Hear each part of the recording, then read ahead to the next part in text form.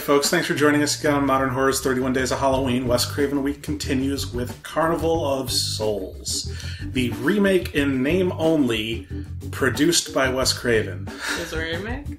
It in fact was a remake. Oh my god. Of an old, I think it was a black and white movie that had the same basic twist at the end, but everything else was different. Was it bad? We should watch it. Okay. Alright, so Carnival of Souls is about some... girl. Yeah.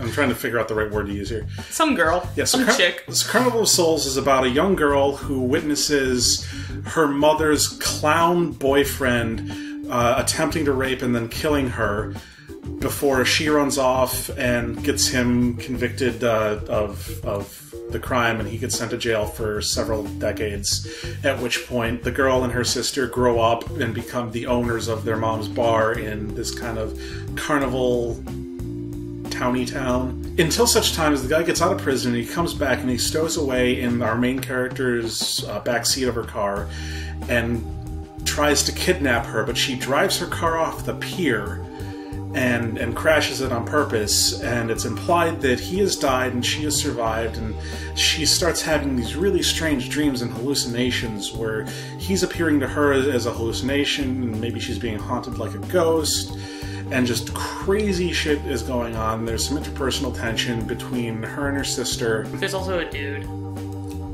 Oh yeah, random pretty boy lover dude. I don't know, he was the thing about the plot of this movie is that most of it is incredibly superfluous. The whole thing just goes by and it's a bunch of increasingly strange situations and hallucinations until such time as it gets to the end and they reveal that the whole thing was actually just her death hallucination. She crashed the car at the beginning and then they both died. Wrong Turn did it better. What I liked about this movie was the synopsis that I read before I saw the movie. I was expecting a clown to be raping her mom, and it was just some dude, and I'm like, I guess he kind of looks like a clown because he's wearing 1980s clothes, but no.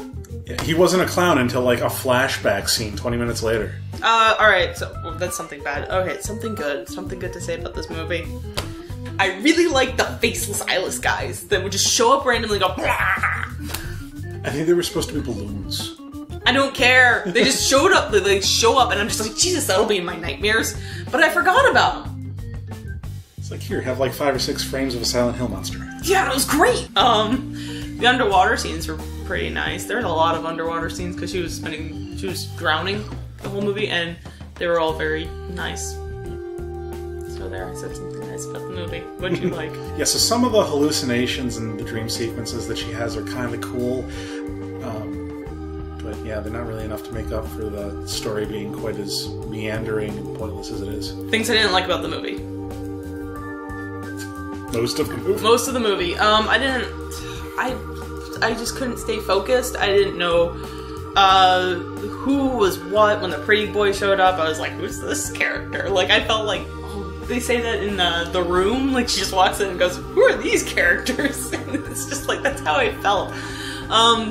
I couldn't recognize the sister half the time because I wasn't really paying attention, so that's my fault. But Shawnee Smith, man. But I think the worst part about it is I really didn't like the clown character. He wasn't very threatening, and even when he was in clown makeup, he was the shittiest looking clown ever. He had like this blonde bob wig, and his clown makeup was mime makeup, and it's like, come on, if you're going to be a clown, go full clown.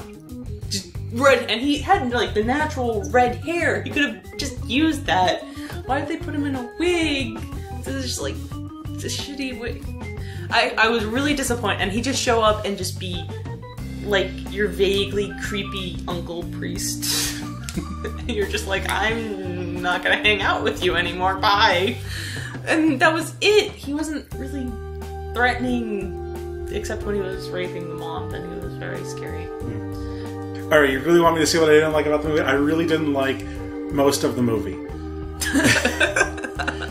The acting wasn't great, the story wasn't great, the direction was fairly unimaginative, Carnival was very superfluous, it didn't really have any effect on it at all. It was just a bunch of crazy hallucination shit as the main character died. The only really good part was the surprise shockers with the creepy monsters, and you know, they hit their balloon motif pretty well, and It's the cop-out ending. It's the worst ending you can have to anything. It was just all a dream.